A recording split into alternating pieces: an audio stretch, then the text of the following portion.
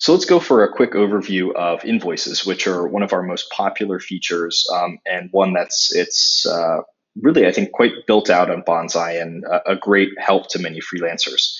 Like all of our products, invoices are deeply integrated with everything else. So let's say that you create a proposal or a contract. Once that's been accepted by the client, you have the option to automatically create all the invoices with all the details that you want, and even send them as well.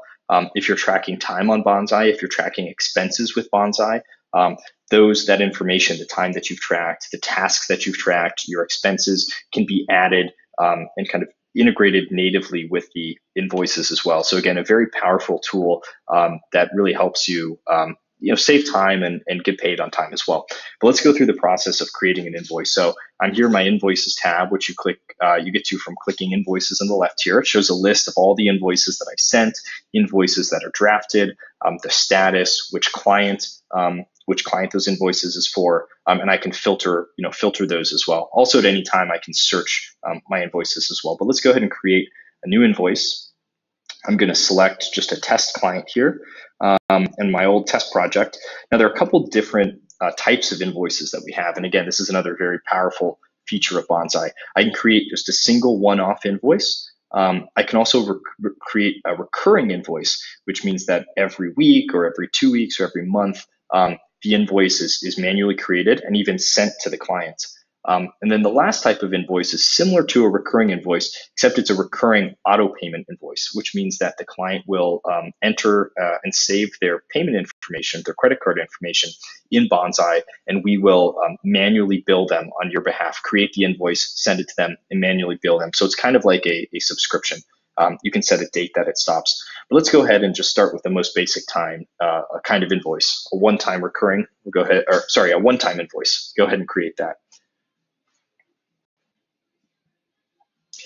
So this is what a newly created invoice looks like. My banner here and my logo have been imported automatically from my profile, but you can change those on a per invoice basis, and you can change that anytime in settings. You also have the invoice number up here, which if I click, I can edit that, and let's make that invoice 1,000. And everything you're changing here is automatically saving, so you don't have to worry about saving the invoice live or anything like that. My information here and my client's information is imported automatically from my profile and the client's profile in my client CRM. So again, you don't have to double check, make sure you get everything right. It's all filled in for you automatically. You have the issued on date and the due on date, which by default we set to be a certain number of days after the invoice was created, but you can click and change that to be anything that you'd like. And then you have the actual line items in the invoice here. So if you had been tracking your time on Bonsai, or if you had expenses and you billed those expenses or billed that time, those would be pre-filled here. But for right now, let's just manually enter, let's say, a new website, the number of units. I built one new website for $1,000, and let's say new mobile app. Did one of those for, it's called $1,500. So again, these line items here are being created automatically. The total is being created automatically. It calculates the tax as well. This is something that I set by default in my settings, but I can click here and edit it. Let's say this client has been a great client, so I'm going to give them a $200 discount. And all this information here is updated. The totals are updated automatically. I can even change the currencies as well. So let's say we support quite a few currencies, but let's say I just want to change it to euros, for example. I can go ahead and do that, and even the currency symbols will update automatically. So you can have certain clients that are in one currency and other clients that are in a different one. For specific clients and specific projects, you can even have one currency in one invoice and another invoice in another currency. You can then go ahead and choose how you're going to be paid by the client. So you can do that by clicking these options down here. Client will pay via mail check.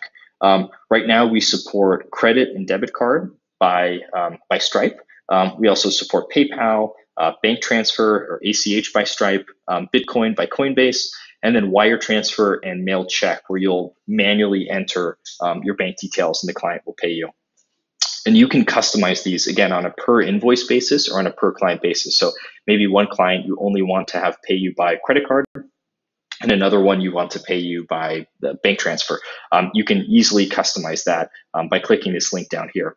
And then if they're paying you online and they're paying you through Bonsai, so if that's through Stripe or through PayPal, we can actually set whether they pay the fee for the credit card processing or you pay the fee. And one important thing about getting paid online here on credit card, PayPal, or bank transfers, Bonsai actually doesn't make any money on this. The 2.9% fee is set by Stripe. PayPal charges their own fees. There's a $5 fee for bank transfers on with Stripe as well. So again, we don't set that. We don't make any money on that. That's just what they charge us to process those payments. So you're getting the same price as if you were to use those services directly. Another very cool feature here is late fees. So you can actually set, because we know up here that this is due on February 20th, we can actually set a late fee and automatically apply that late fee to the invoice. So the client starts getting charged a late fee if they haven't paid on time. So again, another great example of how Bonsai automates the process of getting paid. You can add a tax ID number down here, and you can add some notes. Thanks for your business, as well as attach files here as well. Now you can go ahead and send that invoice right now. You can also do things like, let's say you got paid outside of Bonsai, you can manually mark it as paid to say how they paid you. Maybe they paid you in cash. You can set the date that they paid you and choose whether to email them to confirm that it was paid or not email them. You can also view the client's version of the invoice, so see what they see, and then you can download a PDF version of it as well. So that's that is what the invoice looks like. There are a lot of different versions of it. You can create this recurring invoice. You can add expenses to it. You can add your time tracking. But just I recommend getting into Bonsai now and creating a test invoice, sending it to yourself, sending it to a friend, just playing around with it and getting a sense for how it works. And as always, we love feedback. So if you have any questions or if you'd like to see some changes to the invoice, feel free to use this chat widget on the bottom right here at any time to let us know. Thanks so much.